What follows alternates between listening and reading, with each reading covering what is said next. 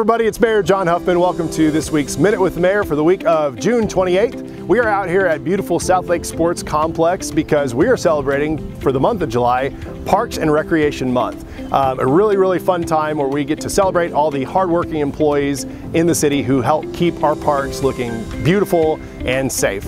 So, one of the things that we do during this month is issue a proclamation celebrating not only the Parks and Rec staff, but also Parks and Rec Month across the state. And joining me here to accept this proclamation are some of these incredible hardworking men who keep these parks looking so good. This year's theme is Our Parks and Recreation Stories, and we are highlighting our different divisions across the Parks and Recreation Department, including Parks, Recreation, Champions Club, Legends Hall events, and senior activities. So I appreciate you guys being here today. Thanks for taking time on a Friday morning. I know you have work to do. I'm not going to read the whole proclamation, but I'll read the good stuff.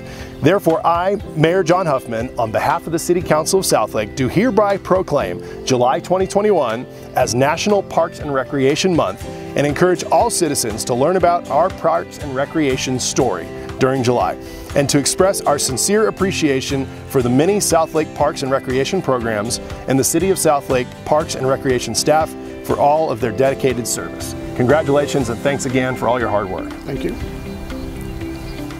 And you know that there's a ton of recreation going on at Champions Club every single day. My family loves it, and I know you all do too. So if you aren't a member, July is the month to check it out. Starting July 5th, Champions Club is kicking off its summer membership drive.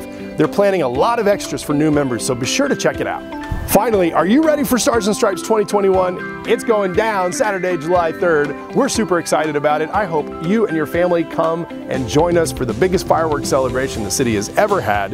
This family-friendly event officially starts at 6 p.m. with the fireworks at 9:30. So thanks so much for tuning in. As always, you can find more information at cityofsouthlake.com. See you next week.